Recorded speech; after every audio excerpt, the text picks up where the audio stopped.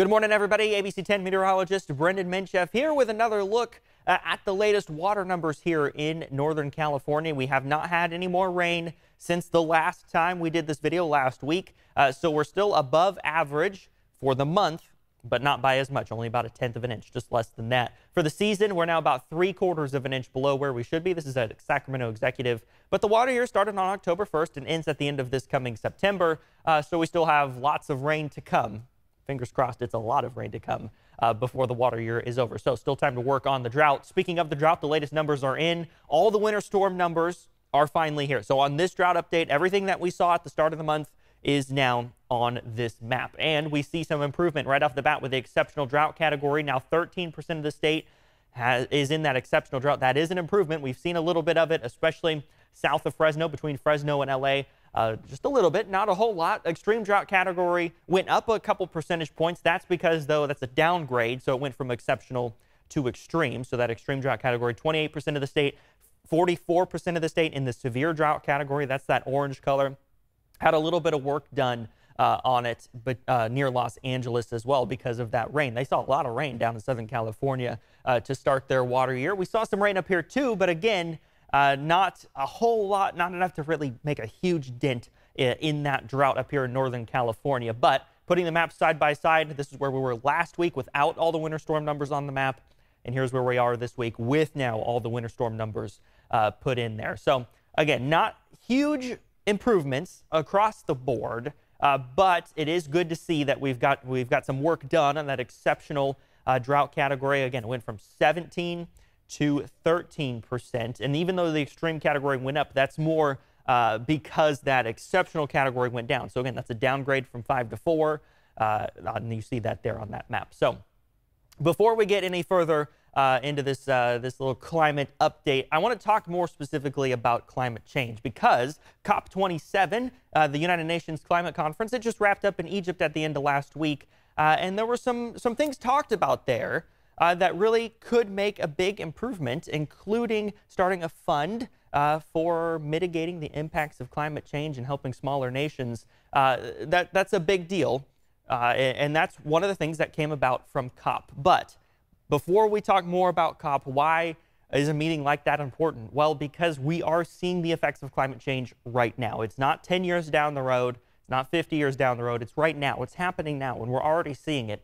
And you can see that if we don't do anything and we just continue to put out a bunch of emissions, again, unmitigated, it's going to warm up significantly. This is a map for Sacramento, and you can see that observed temperature just continues to tick up, and especially over the last 50 years, it's really climbed.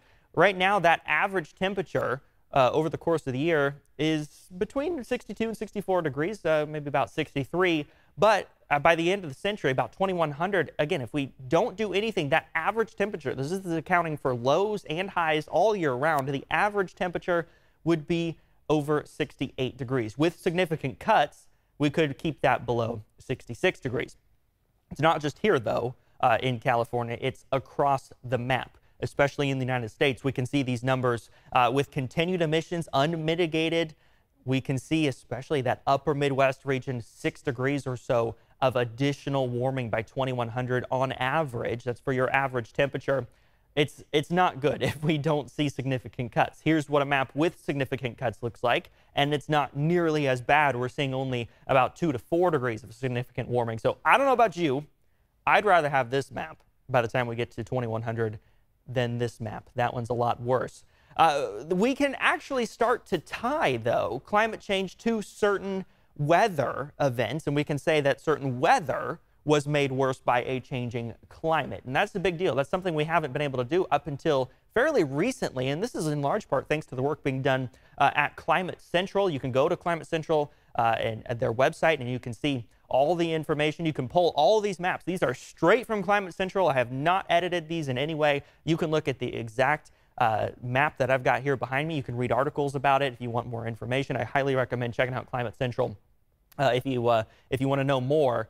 But again, talking now about how we can kind of put some fingerprints, that we can see those fingerprints from climate change. This is on summer nighttime low. So this is your low temperature over this past summer. In areas that you see in the pink purple colors, The number of days, so that's up to 70 days. So fingerprints of climate change, how much can we see climate change over nighttime lows this summer? Well, certainly over the desert Southwest, over 50 days, closer to 70 days for parts of Nevada, most of Nevada, in fact, including Texas, the Gulf Coast. We can see that here, but we even see it in the Central Valley, where 30 to 50 days of our summer lows were made worse by climate change. Now, ClimateCentral came up with a method called the Climate Shift Index to really see just how much and to put a number on just how much climate change is impacting things such as the average high temperature, the average average low temperature. And the way it works is with the past climate, you see that kind of in the faded bell curve here behind it. The extremes, well, the extreme cold happened, and it happened less frequently than your normal temperatures in the middle of the bell curve, and then your extreme heat happened even less frequently. But with climate change, this is shifting. So in the bell curve in front, the one that's colorized, you can see how that shifted. So now the extreme cold events are very rarely ever happening. They're not inside that curve.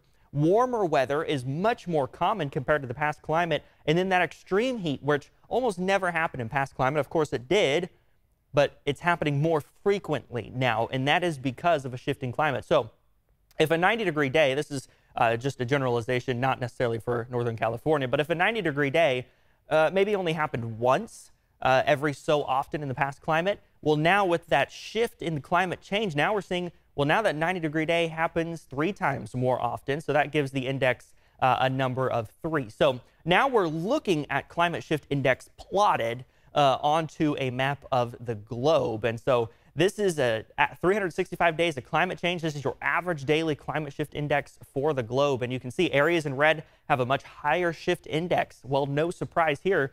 Desert Southwest, even into the Mountain West, parts of California are in that red color, deep red colors for Mexico, Central America, for Brazil and the Amazon. That's a big deal.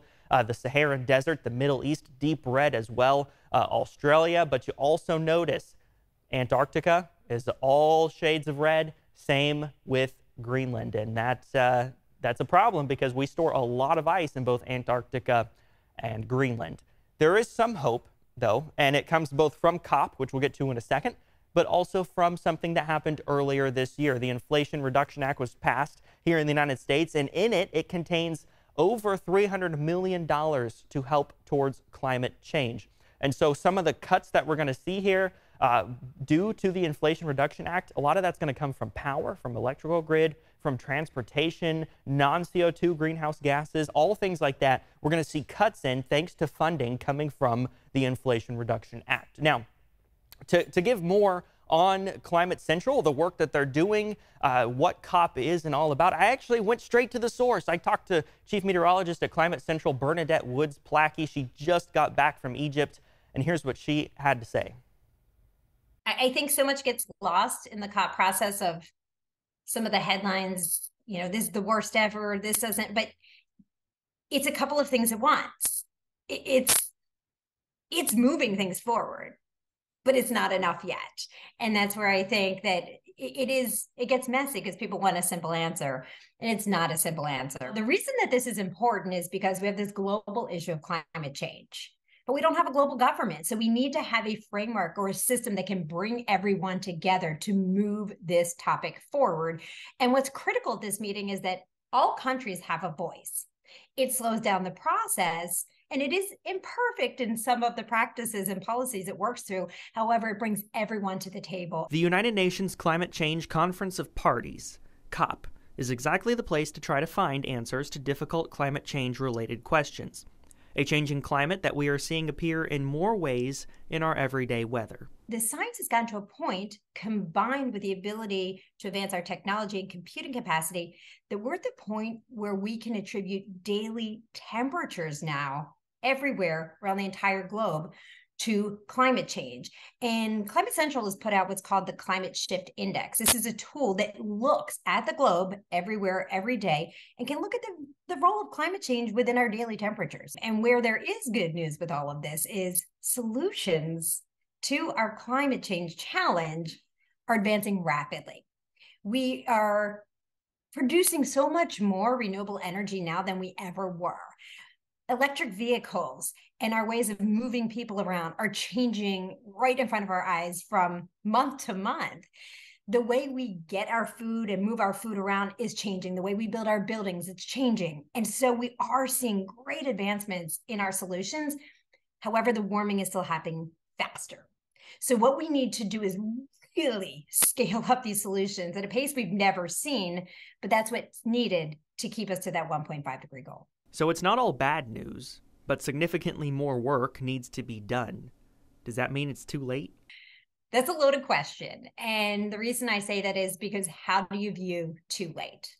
Unfortunately, for the people who have already lost their lives to the wildfires in California, or the devastating hurricanes that we've experienced across the United States, or the floods in Pakistan, it is already too late for them. However, when you look at the big picture, the global goal is to limit warming to 2 degrees Celsius with an aspiration of 1.5 degrees Celsius.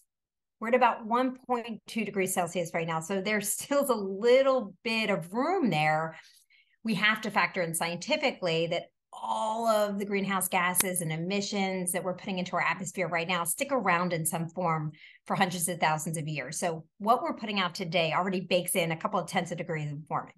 So when you put all of that in perspective, the conversation really is around that 1.5 degree target. Is it still possible? And it is technically still possible, but the window's closing pretty rapidly. If you look at where we're heading globally, when you factor in the new laws and the commitments that have been made, it's bringing us to about 2.8 or 2.6 degrees Celsius. Now, there's a couple of different ways to calculate, but that's generally the range. If you squeeze out all of the verbal commitments and pledges that countries have made around the entire world, but they're not really put into policies quite yet, you can bring down that warming trend to about maybe 1.8 degrees Celsius. Some of the calculations go. So that brings down that warming real area closer to the goal of 1.5. However, you still see a gap. Here in California, a solution implemented earlier this year requires by 2035 that all new cars sold are powered by renewable energy.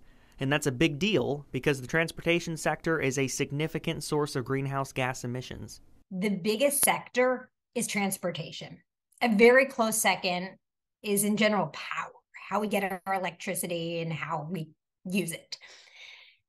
Those two sectors alone, if we already have solutions in place between the evolution of electric vehicles and how they are growing so rapidly with people really starting to implement them. And then wind and solar and hydropower and how that plays into this.